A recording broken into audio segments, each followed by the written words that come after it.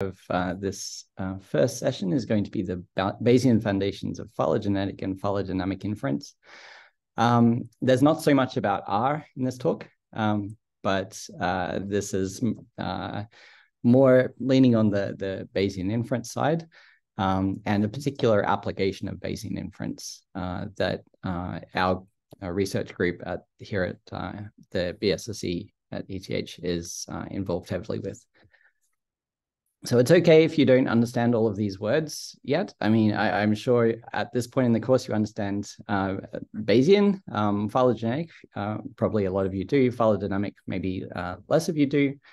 But that is the purpose of this talk, to introduce these concepts. But before I do, I just want to describe the outline here. So this talk will be structured is that the first hour, I'm going to cover these or attempt to cover these four initial points. We're going to talk about phylogenetics, phylodynamics, how we use Bayesian inference to wrap this all together. And we're going to discuss a particular application of these methods. The last half hour, if we have time, I'd like you to be able to spend some time at least starting a BEAST2 tutorial where you will get a chance to actually try out some of the software that I'm talking about today. And as Patricia mentioned, please feel free to jump in at any point with your questions. Okay, so I'm going to warm into this very slowly, this first thing in the morning, so I guess that's appropriate. And apologies if this is not new for some of you, but just so that everyone's on the same page, I'm going to start right at the beginning with phylogenies and talking about sequence evolution. Now, I'm just going to move some of my windows out of the way so I can see what I'm talking about. Okay, so we're going to just right back at the beginning. What is a phylogenetic tree? I mean, if you type phylogenetic tree into Wikipedia and read the first paragraph of the article that comes up, you'll find something like this. A phylogenetic tree is a branching diagram showing the inferred evolutionary relationships among various biological species or other entities based on similarities and differences in their physical or genetic characteristics. And this based on similarities or differences means that this phylogenetic tree is not something that we directly observe usually. It's something that we have to infer from data, notably these similarities and differences in physical and genetic characteristics. So that process of connecting these things to an actual tree is the topic that we're addressing here. Okay, now this concept of a tree in biology goes back a very long way. If you go right back to the beginning, you see these diagrams where people were ordering all living things, or starting from the simplest things, what they consider simplest things, right up to complex humans, and then some divine being at the top, a long time ago. And then much more recently, although from our standpoint still a long time ago, around the time of Darwin, but just before Darwin, people were already starting to organize species in tree structures. So this figure here is this beautiful depiction of the relationship between the appearance of species in various geological time periods by this person, Edward Hitchcock, who incidentally was a critic of Darwin's theories and removed these figures from his textbook once they started to be regarded as evolutionary trees. But regardless, the idea existed. Of course, Charles Darwin was the first to actually regard these branching patterns as being a depiction of some evolutionary process where species transition from one to another. And one of the first known depiction of what we would now call a phylogenetic tree comes from one of Darwin's notebooks. And here, this is a very rough sketch. You can see, but there's some there's a tree that relates some token species A, B, C, D here at the leaves, and the tree here is meant to represent the concept that some of these species are more closely related to one another than others. Note that there's no sense in which time is shown in this figure, in contrast to this figure over here on the right-hand side, which is it's the only figure from Darwin's book on the origin of species. And what it displays is, again, this branching pattern, but here on the vertical axis, we've actually got time increasing up the page. So you can follow these lineages, and at each of these points here, you see that there's a burst of speciation with lots and lots of different species being produced, and only some of them surviving to the present.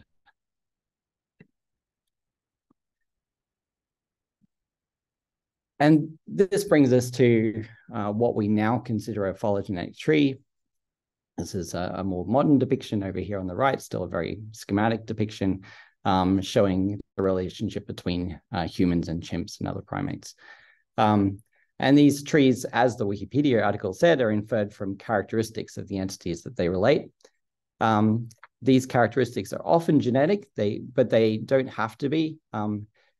They can be, for instance, phenotypic. This is a very important type of data to include if you're considering trees derived from fossils, because we don't often have DNA associated with fossils, but we can measure certain phenotypic characters on the fossils and use these to reconstruct phylogeny as well. Okay. One thing that's very important, I think, even at the beginning to point out, is that phylogenetic trees don't just occur at one level. So in particular, we can consider, in the context of macroevolution, we can consider phylogenies relating species on one level. So this is what we've been discussing so far. So here we have this larger tree. If you ignore the little lines in between, this is a species tree, where the leaves here, the tips are A, B, C, D, and E. These are 5 different species that are related by this tree. However, from each of these species, one can imagine collecting some genetic data, say some marker gene that is sampled from multiple individuals belonging to that species, and then using the genetic data in those sequences to infer phylogenetic relationships between those individual gene samples. And those phylogenetic relationships are what are displayed by these thin lines within the fatter lines here.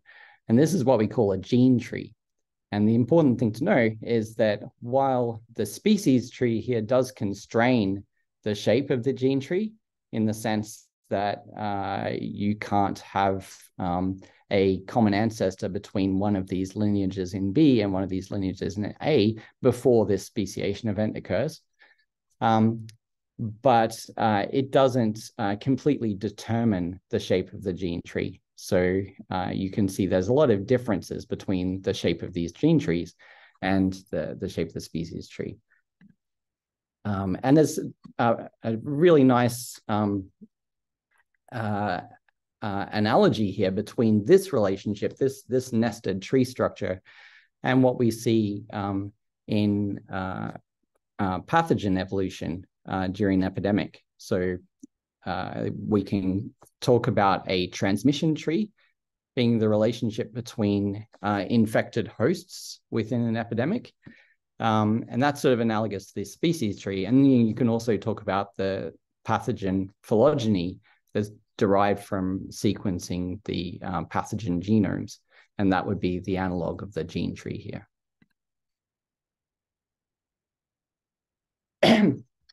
Okay.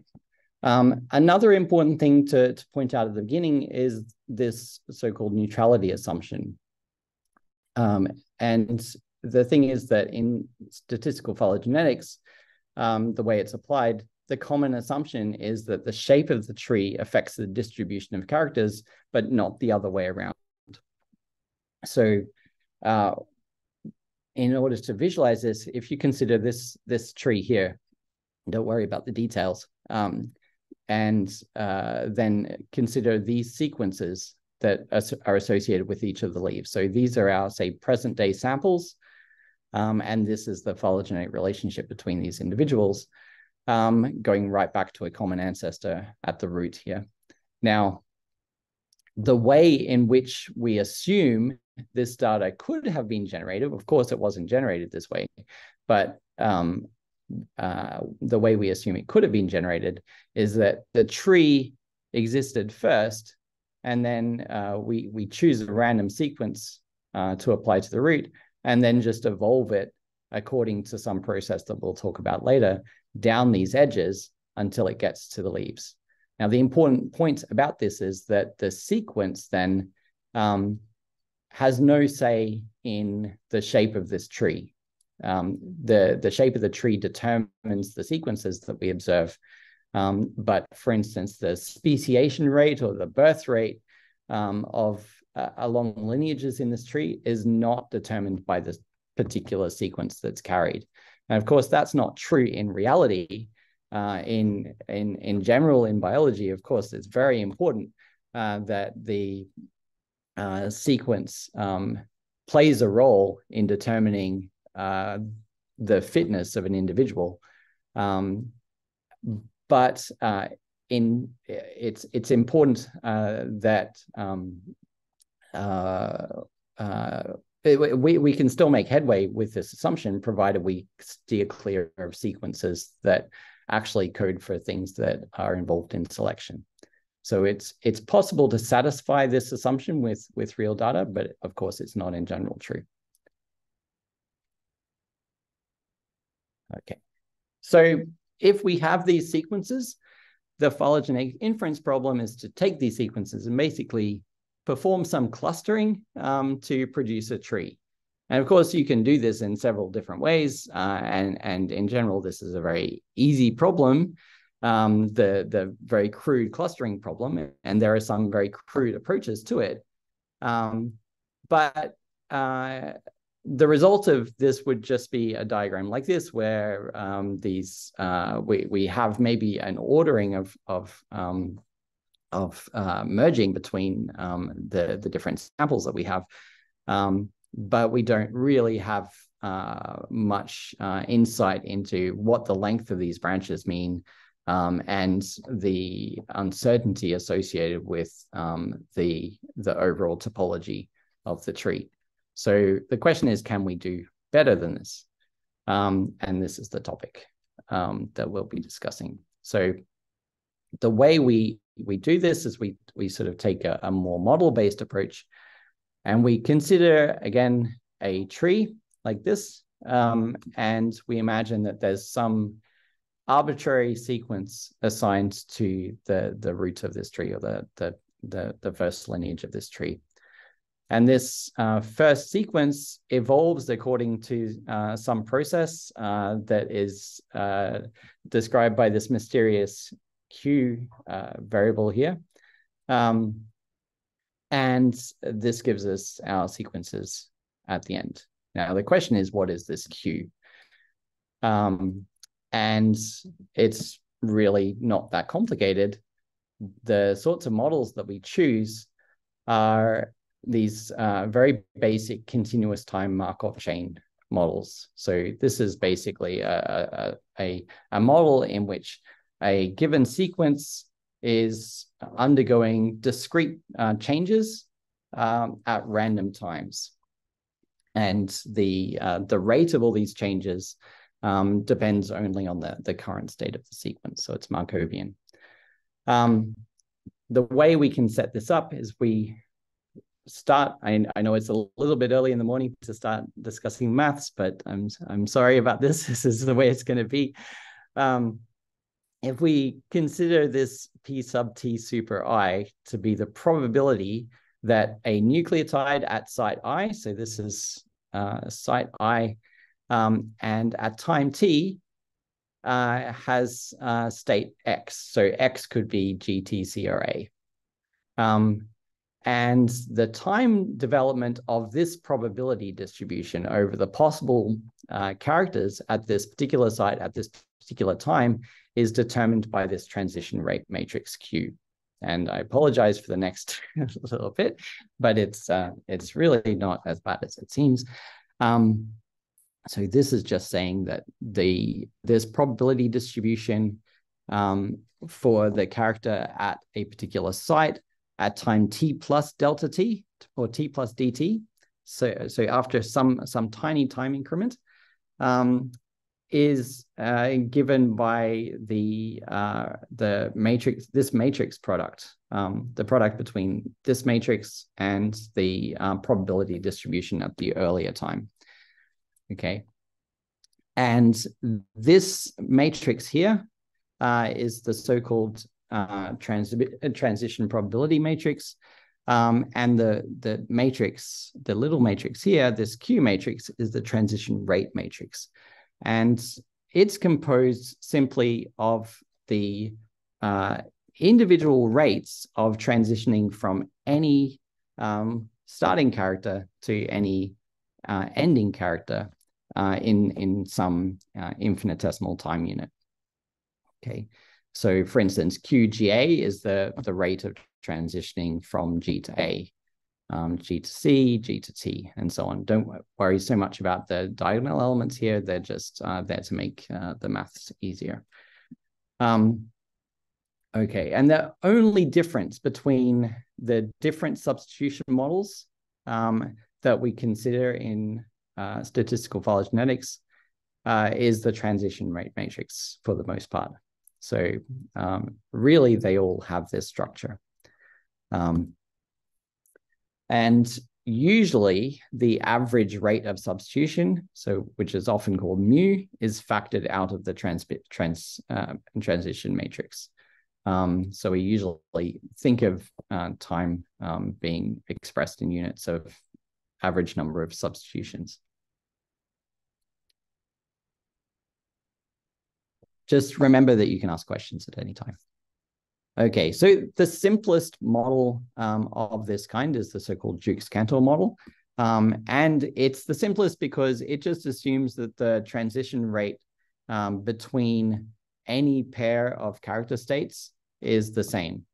So that's why we have all these 1/3 here, because say we're starting from character G, the possible transitions are to T, C, or A. So there's 3 possibilities, and there's a normalized rate of 1/3 to each of these different possibilities. So it's a very boring sort of model in the sense that it doesn't include a lot of biological detail. In particular, there's no difference here between the rates of transition and transversions. So, for instance, the transition rate between, the rate of change from G to A versus G to C is the same, and this is not what we really want in a biologically reasonable model. The other thing about this very simple model is that the equilibrium distribution is uniform. And what this means is that if you imagine a single site and you evolve this single site according to this model, eventually, if you do this long enough, even if you start with a known character at this site, eventually, after a long time, you're equally likely to be in any of the possible states. And this maybe doesn't seem like too much of a problem, but the reality is that if we consider real sequence evolution, generally, if you count the number of G's, T's, C's, and A's across a real sequence, it's going to have some bias to particular characters as opposed to others. So it makes sense to encode that sort of information in the substitution model, and that's not the case here. But despite this, the Jukes-Cantor is a useful toy model because it lets us think a little bit about the way sequence evolution happens. And in particular, we can easily compute things like this p-diff. Now, this is the probability that a nucleotide at a starting point in time, when we consider this character evolving over a certain amount of time t, winds up being in a different state, having a different character to the starting character. And keep in mind that this is not the probability that the site undergoes a substitution or undergoes a mutation.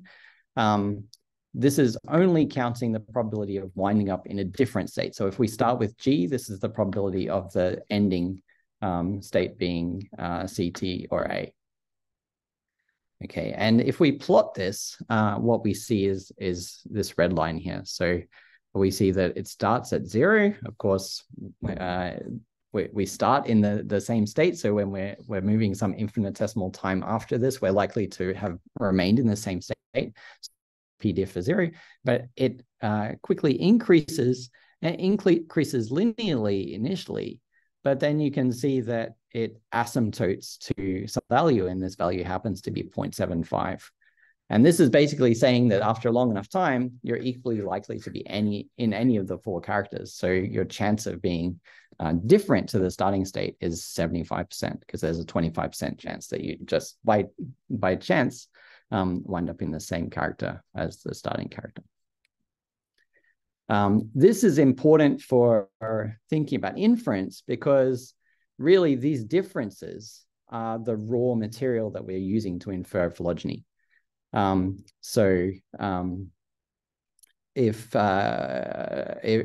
we're somewhere near the start here, then we can take these differences in the characters that we observe and use them quite reliably to estimate the time that has existed, the evolutionary time that's existed between the pair of sequences. If, on the other hand, we're looking at a pair of sequences that are both at saturation up here, then it's going to be very difficult to reliably infer the time between these sequences. So, I mean, a basic way that you could infer this time is to use this estimator, which is just a basic rough as guts, no Bayesian here, method of moments sort of estimator, where we're basically taking these differences in the relative frequencies of characters and turning them back into T's. And this becomes unstable if you, numerically unstable if you are trying to measure the evolutionary time separating sequences that are at saturation, so-called saturation. Okay. As promised, that was a simple example, the Jukes-Cantor model. There are much more clever sort of substitution models out there. Of course, they're all falling far short of biological reality, but they're at least a little bit closer.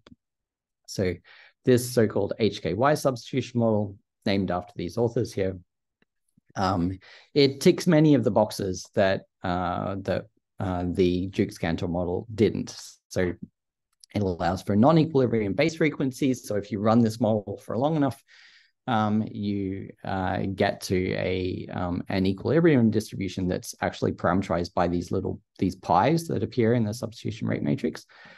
It includes also this transition transversion rate ratio, kappa. So by setting this kappa not equal to 1, we allow there to be a difference in rates between transitions and transversions. And these two things mean that it's arguably the simplest sensible model of mutual DNA evolution out there, at least that's commonly used for phylogenetics. Going beyond the HKY model, there are more general models. A commonly used general model is the so-called GTR model, or general time reversible model. And this is the most general time reversible model. So time reversibility is a technical characteristic that is sometimes desirable for actually performing inference. But I won't go into it here. This model has 10 parameters, 9 if you divide out the average substitution rate. And all of the other time reversible models are special cases of this. So HKY is a special case of this, Jukes-Cantor is a special case of this. Okay, so going back to this, this abstract picture of a tree, we have our starting sequence, it evolves down the tree. We have our sequences that we observe at the leaves. Now, these sequences constitute our alignment. And one thing to maybe point out here is that, of course, we've omitted any discussion of insertions and deletions in this process of molecular evolution. And for this reason, when we're talking about our sequence data, we're only ever really talking about an aligned set of sequences. We assume this has already taken place. Okay, and if we call out tree T, then what we can do, given that we've got this transition rate matrix and this understanding of what it means, we can compute the probability of our sequence alignment given the tree and given this transition rate matrix and our equilibrium parameters. Okay, and this is something that is actually very easy to compute in linear time using dynamic programming. There's a special algorithm known as Felsenstein's pruning algorithm that does exactly this. And this integrates over all of the things that we don't know. So we don't need to know the sequences at the ancestral nodes here, although maybe you want to, but we don't need to know those to compute the probability of the alignment that we observe given a tree. So that's very handy. And this is very important because it's the basis for Bayesian phylogenetic inference. So this is our likelihood in this case. Does anyone have any questions on this section?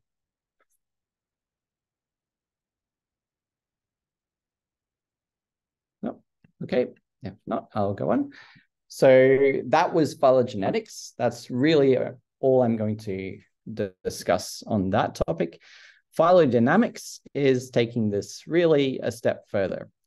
So this is a pretty buzzwordy term, but it's been around for a long time now, so I can't feel too bad for using it. It was introduced by authors Grenfell and others in 2004 in the context of epidemiology.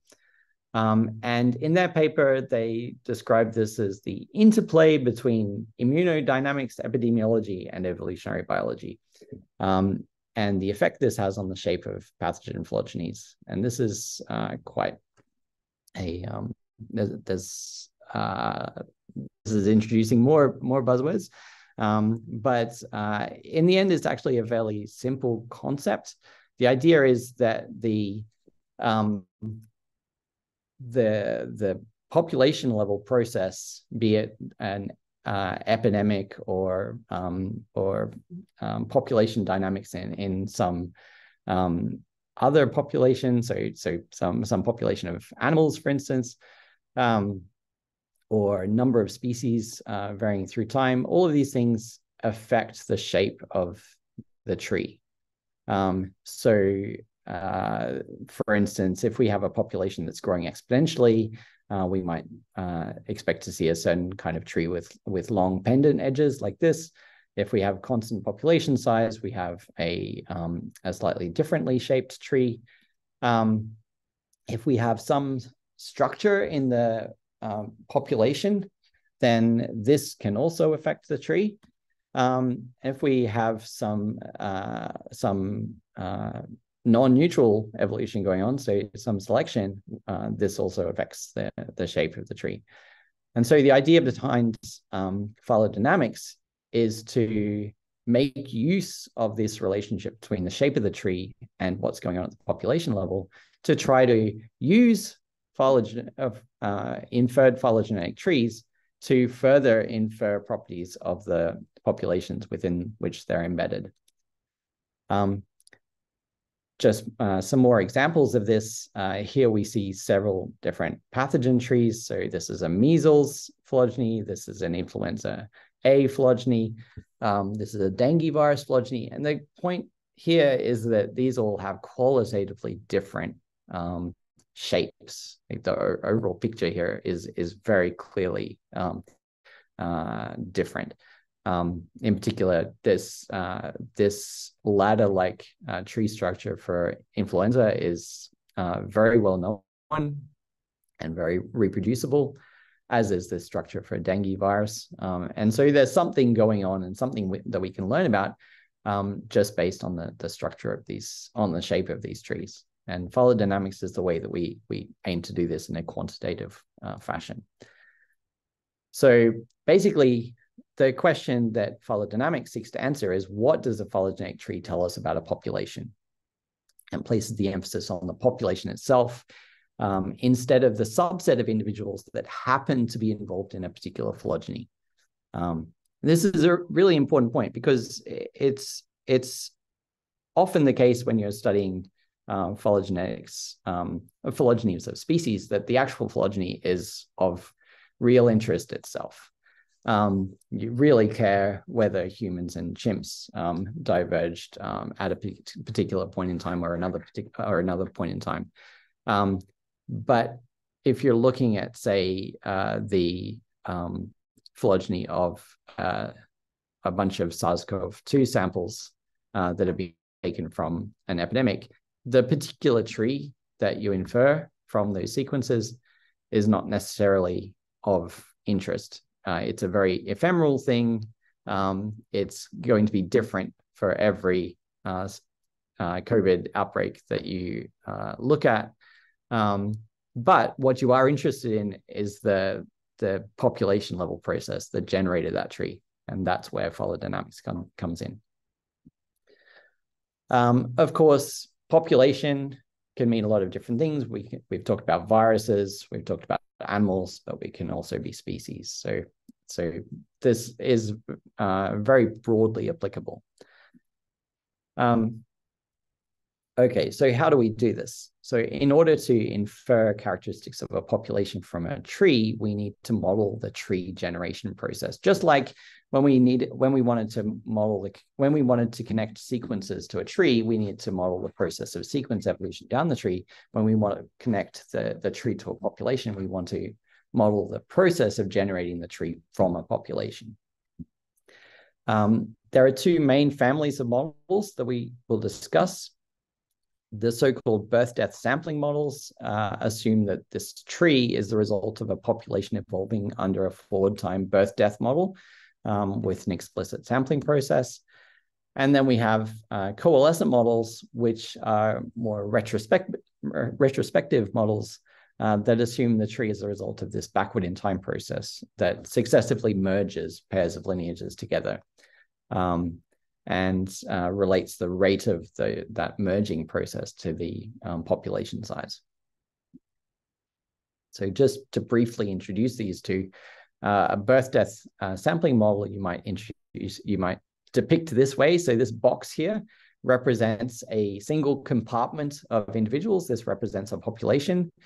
These could be infected hosts. This is why I've written I here, but it could also be species.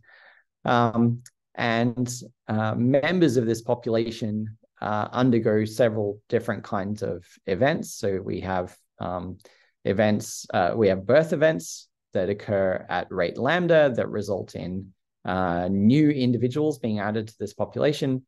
We've got some overall death rate, mu, not to be confused with mutation rate. And we can also say that a subset of the individuals that are removed are sampled, become our samples with probability S. And there are many different kinds of birth-death sampling models. This is just one. We also have the length of the process defined. So you can simulate such a process. And if you keep track of all of the birth events that occurred, all the death events, and all the sampling events, then you can reconstruct. Then you can build a phylogenetic tree from those samples. So this, you'll have to believe me, but we can compute this kind of process allows us to compute the probability of a tree given these parameters that we've discussed. So given the birth rate, death rate, sampling proportion, and this length of the process TOR. On the other hand, we have these coalescent models. As I said, these are more closely related to the population size. And one way you can imagine a coalescent model is that you start with a basic Wright-Fisher model. We have some individuals here belonging to one generation of a population. So the total number of individuals in this population is very small. It's just the number of circles on this line. So 1, 2, 3, 4, 5, 6, 7, 8. And 3 of these have been sampled. These ones are the colored circles here. And now we consider the previous generation. So this model, we assume that the population size is fixed. It doesn't change. So we've got the same number of circles on the next row corresponding to the previous generation. And the question becomes, what is the probability that we see emerging between any pair of these colored individuals? In other words, what's the probability that any pair of them share a common ancestor in the previous generation? Now, under the Wright-Fisher model, the way we relate individuals to their parents in the previous generation is that we just allow each child to randomly sample its parent uniformly from the previous generation. So this is making assumptions about, how well mixed the population is, random mating, etc. So it really is just a very basic model, but still that's the assumption. And given that assumption, we can approximate the probability of a so-called coalescence, or one of these common ancestors being found in the previous generation, to be just the number of pairs that exist between the members of our sample set multiplied by 1 on n. Because the probability of any 2 individuals in generation I sharing a common ancestor in generation I minus 1 under this assumption of random mating is just 1 on n. Okay, and this is an approximation. Obviously, this is ignoring the possibility that one parent could be the common ancestor for all 3 individuals. But in the case where the number of green dots is much, much bigger than the number of red dots, then this probability becomes essentially 0, and the approximation becomes perfect. Okay, so with these probabilities, you can then compute you can simulate a tree starting from these sampled individuals going up the page. And overall, the rate of coalescence is just the number of pairs between the number of lineages at the particular time multiplied by 1 on n. So we see that the population size appears in the rate of coalescence as we go back in time. And this allows us to, once we make a large population assumption and assume that we're operating on timescales where we can assume that the time is no longer discrete, but rather continuous, we can use these rates to write down the probability of a tree given the population size. And actually, there's this NG here because it's actually the population size multiplied by the generation time that's important. You can't really disentangle these two things together, but we often just write N, but it's important to keep in mind that generation time is a factor here as well. Okay, so that's the coalescent sort of approach, but in general, the idea here is that we've got some population dynamic through time. We have some samples that occur at different times, and these samples in combination with this this population size dynamic give rise to this phylogenetic tree distribution. And this allows us to write down the probability of the tree given eta, where eta are either the birth-death parameters or the coalescent rate function. And this is our phylogenetic likelihood. So this is where we can turn this probability distribution around and talk about the probability, describe it as the likelihood of eta given t. Okay, so this is already hinting at what we want to do now, which is to wrap all of these things together in a Bayesian framework. And the way we do this, I mean, it's not rocket science. Basically, all we're doing here is we're taking our phylogenetic likelihood, this probability of our sequence alignment given the tree and our substitution rate matrix, and multiplying that by the phylodynamic likelihood, the probability of the tree given, pardon me, our population model parameters eta. And then finally, we have our parameter priors on the substitution rate matrix and our phylodynamic parameters.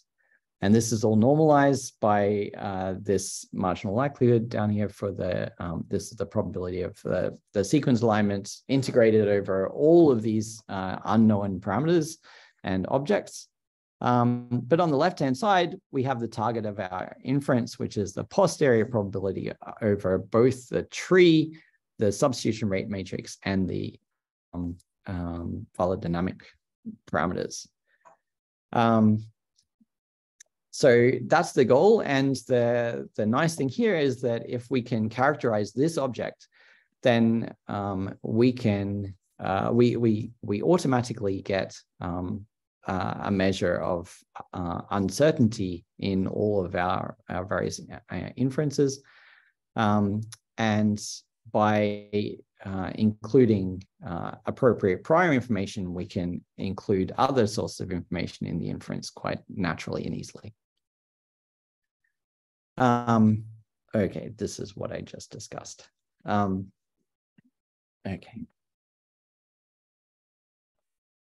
So that all sounds wonderful and very easy. And why is this even difficult? Well, it's difficult because integration is difficult. And in particular, if we look at just Bayes' theorem in general, we have this denominator, which I mentioned was the marginal likelihood. This is just the probability of the data given the model assumptions that we're making. And this you can think of as just a normalizing constant for the posterior distribution. And as such, it is equal to just integrating the top line of the numerator of this, this fraction over all of the possible model parameters. And the difficulty is that we can't solve this integral for most problems of interest because the parameter space is just far too large.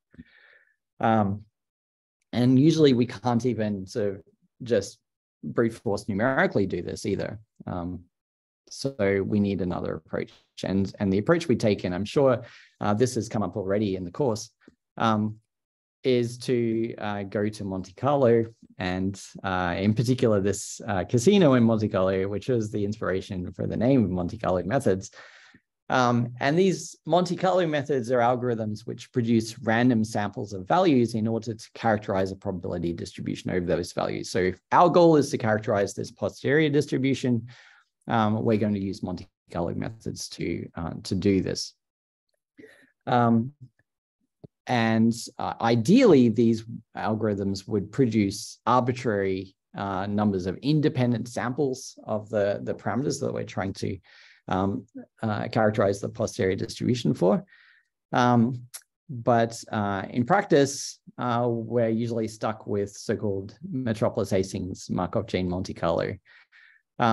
So this is an algorithm that produces samples that is capable, in principle, of producing samples from a distribution, say f of x, by generating a random walk over possible values of x.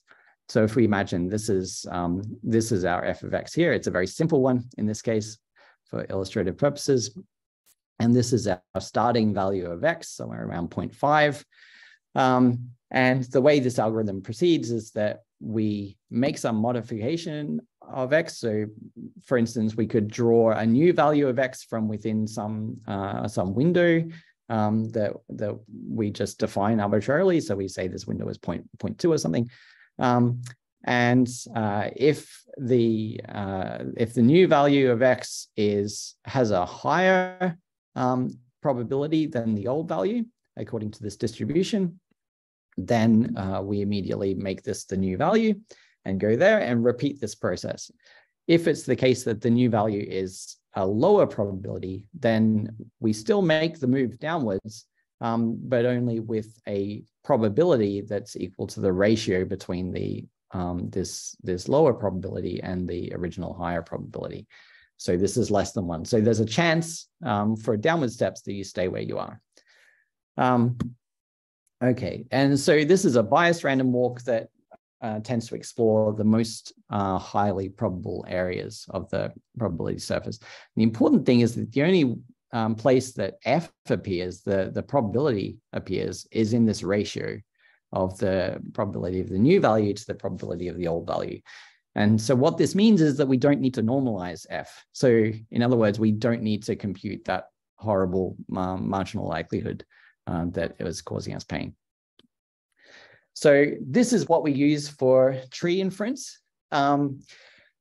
But of course, trees are a very different space to just real numbers. And so the picture is a little bit different for trees, although in our heads, we can still think of this random walk on the real number line. But in reality, what we're having to do when we're doing MCMC with trees is to make these local modifications to a phylogenetic tree using a wide variety of different proposal distributions. And here are just some examples of moves that you sometimes see in these kinds of algorithms. So for instance, moves where you take, these are sort of truncated portions of trees, by the way. This is what these dotted lines represent. So we're just saying, you know, this is a portion of a tree, and we've got some subtree down here, and we disconnect it from, so this would be a randomly chosen subtree, and we just disconnect it from wherever it's attached to and reattach it to some other random point in the tree. And then you have other things where you might have two subtrees selected and you just swap them. And obviously you need to sample node heights as well, so you can move them up and down, and you can do things like scale the whole tree. But really the only thing that matters for MCMC is that we're able to get from any single tree to any other tree that has a non-zero probability, posterior probability in our distribution. So as long as that's the case, then if you run this algorithm for long enough, you will eventually get to a correct answer. When you run MCMC, this is again hopping back to the the real number case. So we've got our X here, and we're running this MCMC algorithm for a large number of steps. You can see that it's initially at some starting value that's arbitrarily chosen. It has nothing to do with the actual distribution we're trying to characterize. But then it converges, in this case, very quickly to this point where it's actually belonging to the portion of the state space that has actual support under the probability distribution.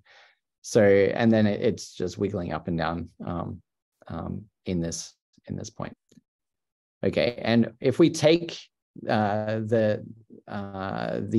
values that have been visited by this algorithm, so this would just be a big long column of numbers, one for each step, and we plot we sort of compute the probability density or relative frequency of visiting these different points in the state space, and we compare this to the target distribution f of x. You can see that after long enough time, we start to see this MCMC histogram looking more like this dashed line that we're actually trying to target. Okay. Of course, you know, there are some details here. So the fact that we start from an arbitrary point means that this first period of the chain is going to be biased. It's going to have really nothing to do with the actual probability distribution we're trying to characterize. And so we usually call this the burn-in period, and we try to discard it somehow before we're actually analyzing our samples. But just in general, it's good to keep in mind that because of the way MCMC works, adjacent MCMC samples are correlated. So, so far from having 2,000 independent draws from f of x, at the end of the day, we've got some much smaller number of effectively independent samples from x that go into all of these points here. But if we run this for long enough, eventually we'll get a good characterization. Okay. So this is all well and good to plot these figures for values like x, which is just this arbitrary real number.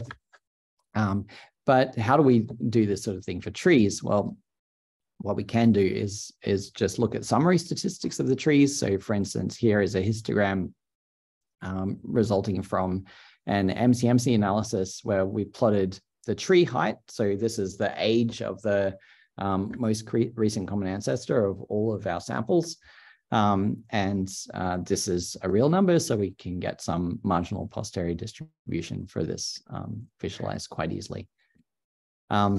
We can also try to depict the posterior distribution of the trees themselves, but by doing things like trying to plot them all on top of each other, which is sort of a fun exercise, but it can be difficult to interpret once there's a large amount of uncertainty there.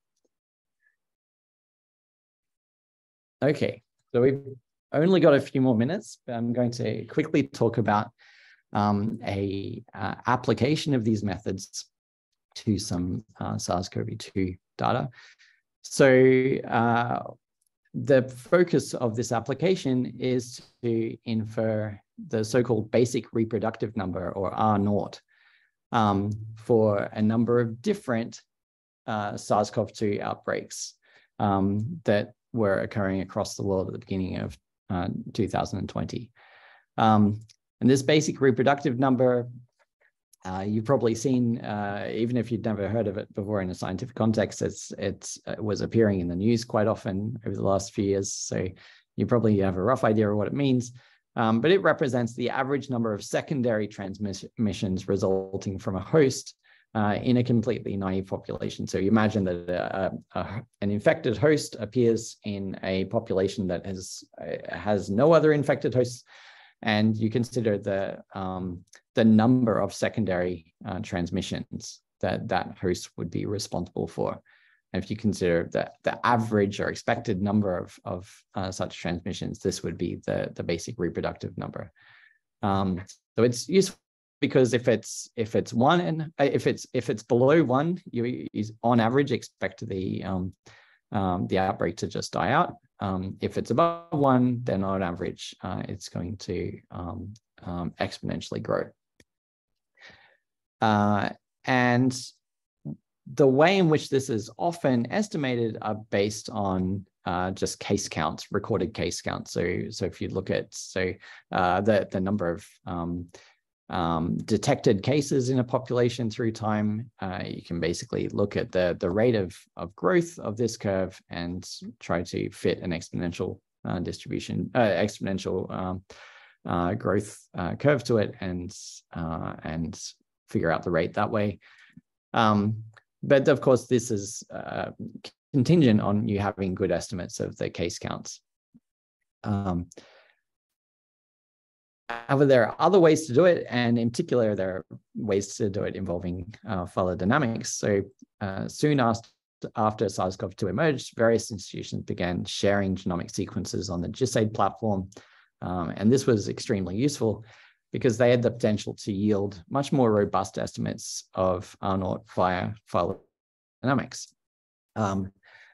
So this particular analysis involved a number of different outbreaks from a number of different countries, including not a country down here, but a cruise ship, the Diamond Princess. So we had a fairly small number of sequences from many of these outbreaks, but still enough to start considering doing these analyses. And the important point about the sequences that we included in the analysis was that we chose them so that the last sequence included was prior to the implementation of any real public health measures. So the goal here was to infer the transmission rate in the completely naive population without sort of public health measures. So something which should be more quality of the virus itself rather than virus plus these other measures. There were lots of challenges early in the epidemic for this sort of inference. So the main challenge was limited diversity. So a lot of the sequences look very similar. Sample collection itself is always full of unknown biases, and when you don't have many samples, this can be a real problem. Sequencing errors at this point weren't well characterized, which is also obviously be a problem. All of this is to say that you have to be very careful interpreting these results. So we analyzed these sequences using this birth-death skyline model, so not a coalescent model, this birth-death sampling model, but one in which the rates were allowed to change through time. And we assumed that each outbreak evolved independently from a single introduction under this birth-death sampling process. As I said, we're interested in this basic reproductive number, and to that end, we used a more epidemiologically focused parameterization. So instead of thinking in terms of birth rates and death rates, we instead thought in terms of reproductive number, which is just the birth rate divided by the death rate. This become uninfectious rate, which is it combines both the sampling rate and the removal rate, death rate. By the way, death here doesn't necessarily mean death. It means, in a biological sense, it means just removal from the population. So quarantining an individual also counts as mathematical death in this sense. Okay, so we actually fixed the removal rate to 10 days, which based on information we had at the time was a sensible choice. And we placed weekly informative priors on the other parameters. And long story short, this is the result. So we were able to do this joint analysis of all of these sequences together. Some of these parameters were shared, but we allowed to be shared amongst the outbreaks, but for the most part, they had independent R0 values, obviously, and independent sampling proportions.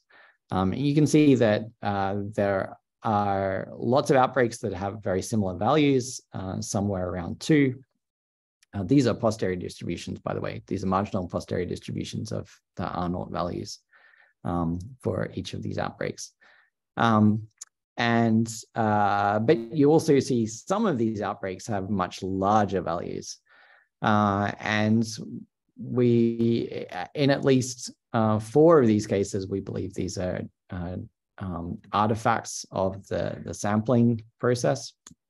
And the evidence for this is just looking at the distribution of sample times that went into each of these analyses. And we see that the outbreaks with very large inferred R0 are the ones with very tiny sampling windows.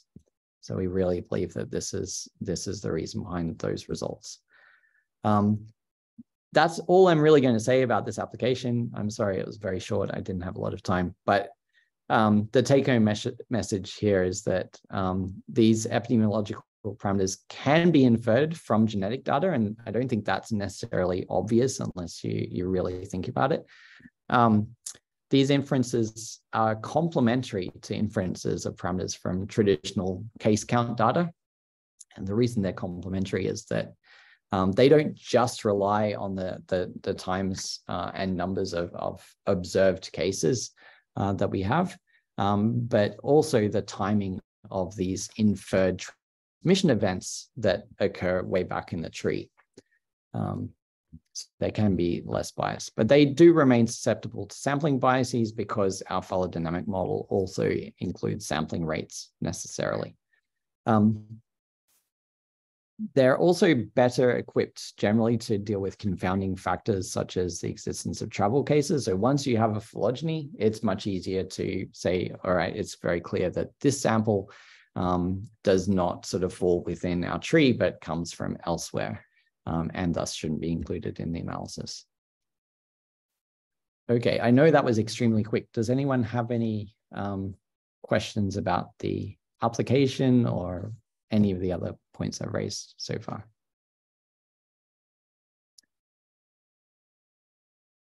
Okay, well, if not, I'm going to shift then onto the quick tutorial. So I just want to talk briefly about BEAST2. So BEAST2 is a free software package that does this MCMC to perform Bayesian phylogenetic and phylodynamic inference. You can get it from this website here. There's there's a lot of documentation there as well, and there are some tutorials.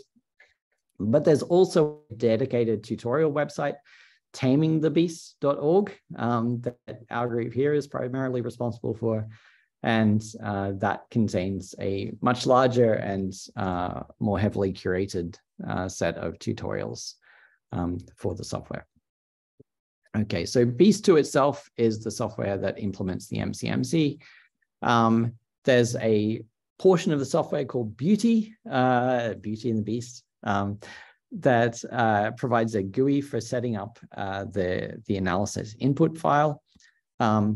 There's some software called Tracer that's useful for summarizing parameter posteriors.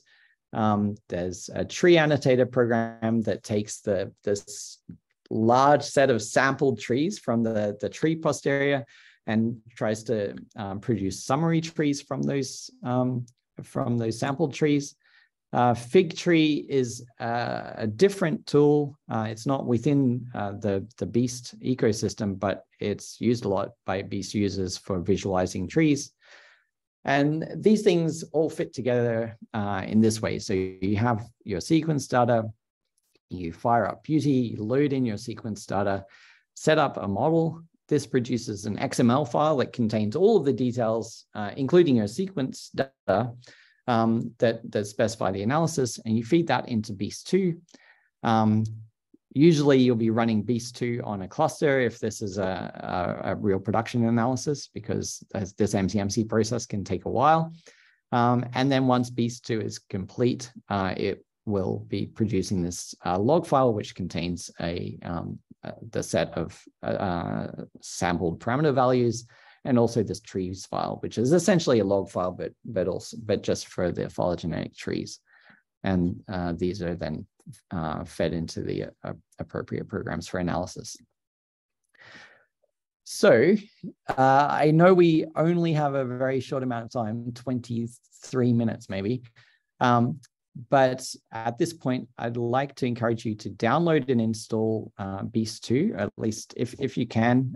Just try to get this installed from beast2.org. Open the Taming the Beast page and locate the Introduction to BEAST2 tutorial. And given that we don't have time, I'd encourage you to just focus on the gray boxes that actually tell you within that tutorial exactly what you need to do.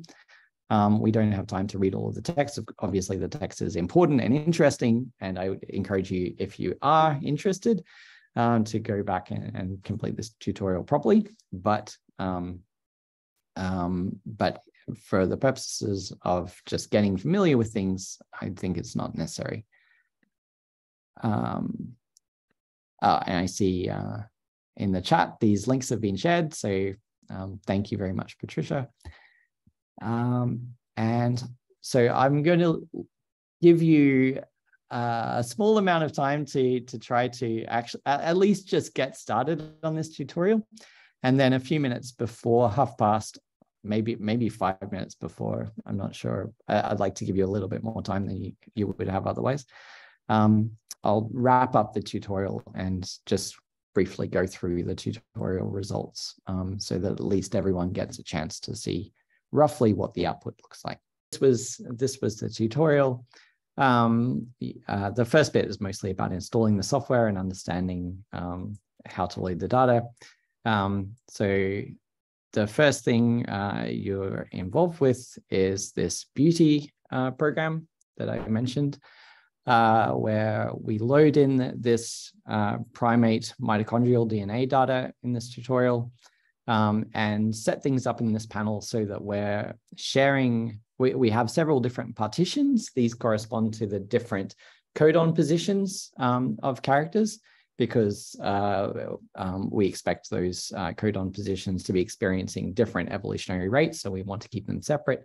And obviously also the non-coding portion of the sequence is separate as well. Okay, but they share the same tree. They just have different substitution models associated with them. All of these samples are occurring at the same time, so there's no tip dates to set up. We set up a site model for these different partitions. This site model is the substitution model from the lecture. And here we've chosen HKY for all of these, and we've basically allowed them to vary their overall rates. The clock model, again, this is not something I talked about, but we're assuming a strict clock. This is the simplest case. This would basically allow us to let the overall rate of evolutionary change itself change over the tree to some extent. But in our case, we're going to keep it fixed. The priors is where a lot of the sort of twiddling happens with setting up a beast analysis. In this case, we've chosen a particular tree prior. This is essentially a birth-death kind of model, this calibrated Yule model. And the important thing here is that we've also put explicitly a prior on the date of the divergence between humans and chimps. And we've put this, we've said that this is going to be distributed according to a normal distribution with a mean of 6 million years ago and a particular standard deviation. There's a little bit to say about this particular kind of calibration. It's sort of a little bit of a fudge due to the fact that there's no other information about the absolute timing of events in this phylogeny if we don't include this this calibration. But just be aware it's something that you have to be a little bit careful about. The last thing that was set up was just some details of the MCMC, so the number of steps and the number of times the MCMC state was written to disk. And just remember that we always have these different kinds of logs. So this trace log in this case is just logging the parameters of the model that we're inferring. The tree log is the same thing, but it's specifically logging the trees themselves. Okay, and if we save that analysis, it produces an XML file, this primates.xml file, and we run it using Beast. I'm not going to show what that looks like. It's pretty boring if everything is working correctly. It's non-interactive. And then at the end of the day, once the analysis is complete, in this case, it's extremely fast because it's a very simple analysis, but in general, it could take a lot longer. We get this log file and we get a tree file. And the log file we can load into Tracer. We could also load it directly into R. It's just a flat text table with columns corresponding to the different parameters and each row corresponding to a sample from the MCMC. But in Tracer, we get this nice sort of visualization with all of the parameters or summary statistics. They're not all real parameters in this table on the left-hand side. And we can select them. We can see we have things like the tree height here. And if we click this trace on the right-hand side, we see that the tree height starts from some value. We can see this burn-in period here that I mentioned. And then it oscillates. And this is sort of what we're looking for in MCMC, this fuzzy caterpillar sort of picture where we don't have any sort of long-term trends. But in case we don't believe our eyes, we can also look at this ESS value, which is the effective sample size estimate. So this aims to estimate how many independent samples you have. And note we've got some parameters here that are colored red. This is indicating that we don't actually have a very large number of effectively independent samples here, and we might want to run the chain a bit longer. The tutorial gets us to compare some of these parameters. These are the mutation rates corresponding to these different partitions, the first, second, third codon positions and the non-coding. This is actually the third codon position that has the elevated rate. The non-coding, we can add a legend. The non-coding is actually over here and it says a similar rate to the first and second codon positions, which is interesting. Okay, and then the tree itself, we've got this tree file that we can load into. Firstly, I'm going to show what it looks like when you load this tree file into this density tree program. These are the posterior samples of the estimated of the time trees. So this is a visualization of the marginal posterior for the phylogenetic trees. These trees here are just plotted on top of each other with some amount of transparency, so you get some indication of the uncertainty in the timing of these different events. But you can see that these trees all agree very, very nicely. In particular, the topology here is basically the same for every tree that appears here.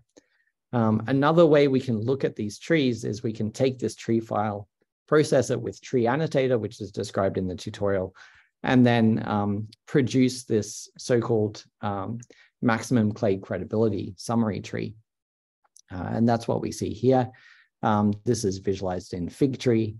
And this has been, so this is a summary of the full sampled posterior. And we can see, for instance, this human chimp divergence time. This is essentially the prior that we placed on this time. These bars represent the uncertainty in the divergence times.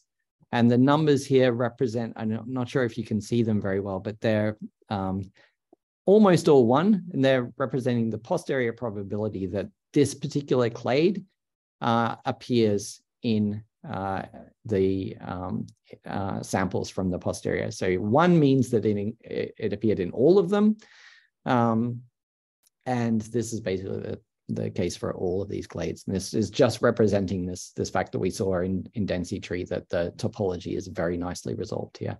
There is 1 clade here that we see must have had one of the trees in the posterior. One of the samples from the posterior must have not had this particular clade in the tree. So it's got a posterior probability of 0.9967. So anyway, very close to 1 still. That is essentially it. There's a lot more to BEAST. What we haven't seen in this tutorial really at all is the phylodynamic aspect, although of course there are birth rates being inferred here as well. So this is I guess fundamentally phylodynamics, but we haven't done anything like try to infer the dynamics of population size through time or anything like that. If you're interested in this, for sure, go back to this Taming the Beast webpage. You'll see there's a wide variety of tutorials here, including models that describe how to infer population dynamics through time. So with that, I know I'm 5 minutes over. I'm very sorry for eating into your coffee break, but thank you very much for sticking with me